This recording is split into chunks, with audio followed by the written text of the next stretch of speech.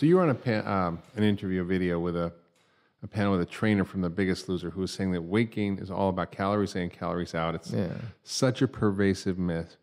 And that this is just a math problem. It's energy balance, calories in, calories out. And you're proposing a different idea, which is often called the carbohydrate insulin hypothesis or the hormonal hypothesis, which suggests that it's not about the calories, it's about what calories you eat. So can you take us down into how that works? If someone's listening, they want to know, well, what should I eat? What should I not eat? What's going to actually liberate fat from my fat cells and what's going to store fat? And how do I understand this new science of why we get fat? Well, this old science. This old science, which is actually, by the way, gaining traction again. In fact, much of this conference is about examining some of this new science. There's a whole section on diabetes revisionism, which is the idea that our view that diabetes, type 2 diabetes, is a one-way street, it's a irreversible, chronic, progressive condition, is being turned on its head and saying, no, wait, we can cure this disease. Yeah. So this is, again, the idea that obesity is just a hormonal regulatory disorder. So and this was another German idea. It was gaining traction. It had actually sort of won over the German research community. And by the late 1930s, when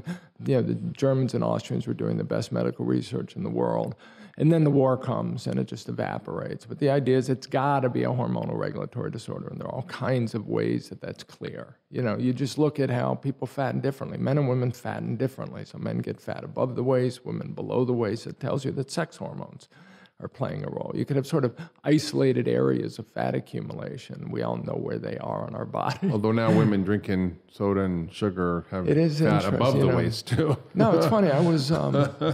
I was at a family member had surgery at Stanford about 4 years ago, and I was sitting in the waiting room waiting for her, and it was fascinating to see that, all the women, all of them had upper body obesity, and it used to be, that men had upper body obesity, not women.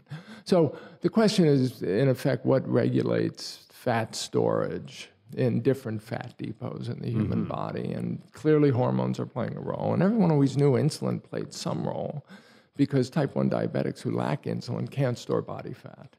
Yeah, man, and they can't metabolize the fat. They can't burn the fat that they eat. They can't. So they can't store it. Like as a doctor treating type 1 diabetic, when they come in, they're producing zero insulin. Yeah. They're eating 10,000 calories a day. They're starving. They're hungry, and they're losing weight, even though they're eating 10,000 calories a day. So how could that be? Yeah. And that also tells you that there's a disassociation between caloric intake and fat accumulation, and that insulin is in that pathway. Yeah.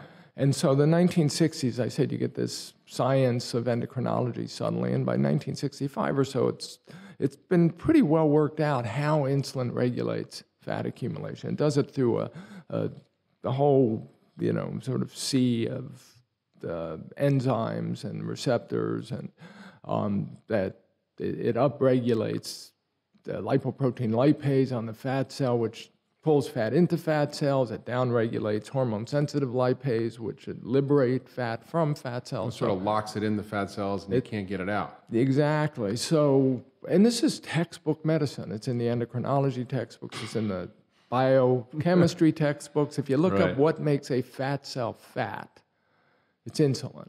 High insulin, low glucagon. You could include glucagon. And it's so startling, Gary, to me that the science is so clear, and yet the practice of medicine is so far from the science.